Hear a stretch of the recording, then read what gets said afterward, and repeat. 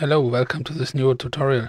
Today I want to show you how you use the ControlNet technique to create images with Stable Cascade in ComfyUI. It seems like Stable Cascade and ComfyUI are really in heavy development at the moment, so that this setup can change quite rapidly in future versions of ComfyUI and Stable Cascade. But for now, everything should be fine. The good thing is everything is now integrated into ComfyUI, no need for custom nodes. This is really awesome. I created a scene for a base station. I have a source space station which I take as a base for the creation of the Kenny ControlNet, which then is used as a base for the C, B, and A steps of the Stable Cascade workflow. And in the end, we will have our new space station, which is based on the ControlNet. Let's start from scratch. Let's start by loading an image.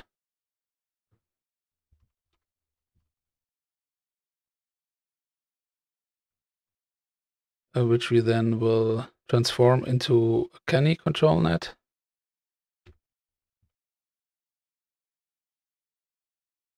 There is no need for special custom nodes. This Kenny node seems to be integrated into ComfyUI now. You can use it without any custom nodes. We need to fill this into our Apply ControlNet Advanced node.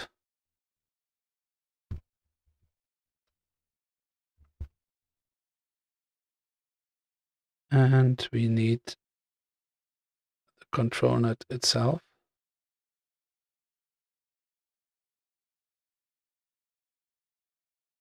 I use a simple Kenny save tensors, which will be linked in the description below, as always. This is optimized for Stable Cascade. So now, and let's have a look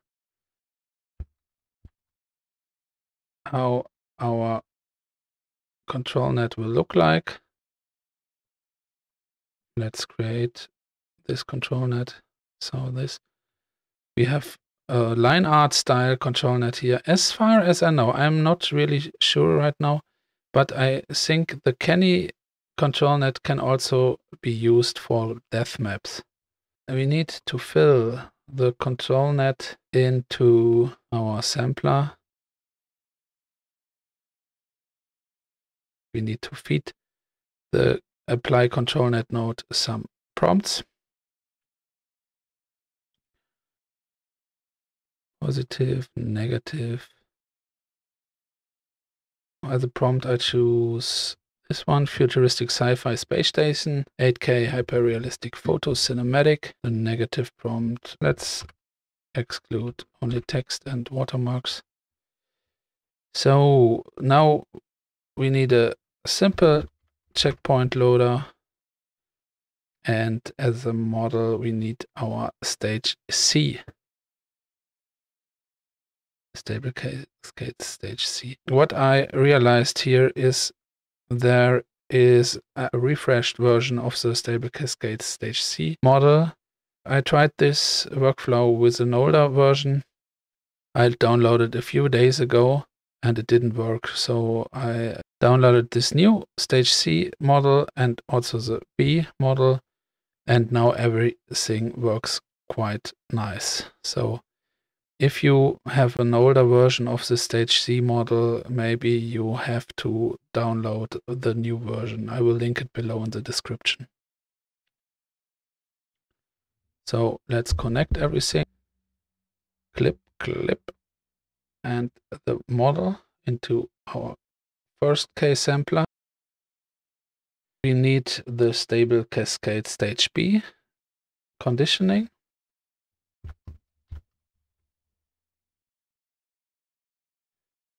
Fill in the positive prompt into there.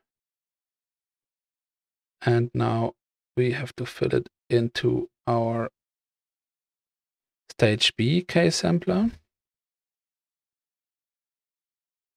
To load the stage B model.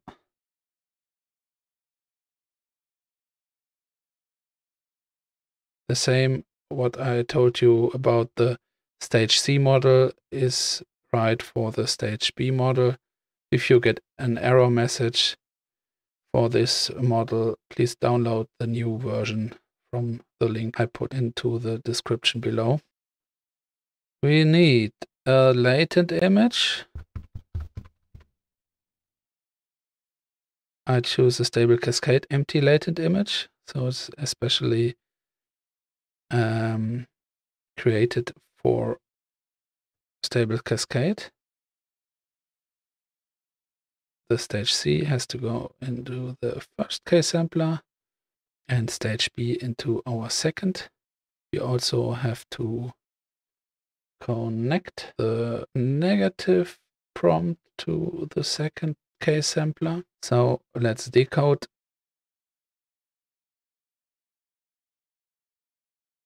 Our latent image into a pixel space. We use the VIE from our stage B model here. So this goes to save image node. And let me have a look if we have everything. So the image goes into the Kenny node. There the Kenny ControlNet is generated. We then fill everything into the apply ControlNet node, put it into our stage C sampler,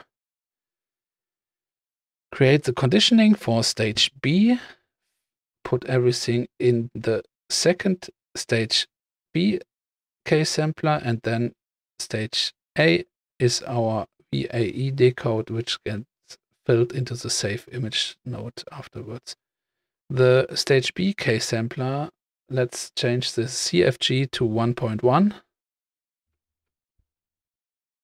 And the stage C sampler, the first one, let's change it to 4.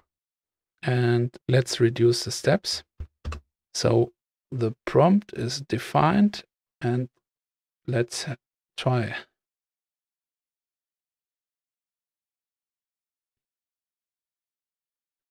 So this error message is caused by a wrong connected prompt. We have to change this. So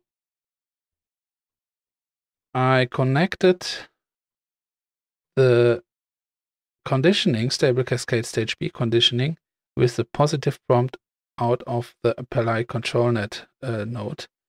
This is wrong. We need to connect the original prompt without running through the apply ControlNet with the Stable Cascade Stage B conditioning. And that should do the trick.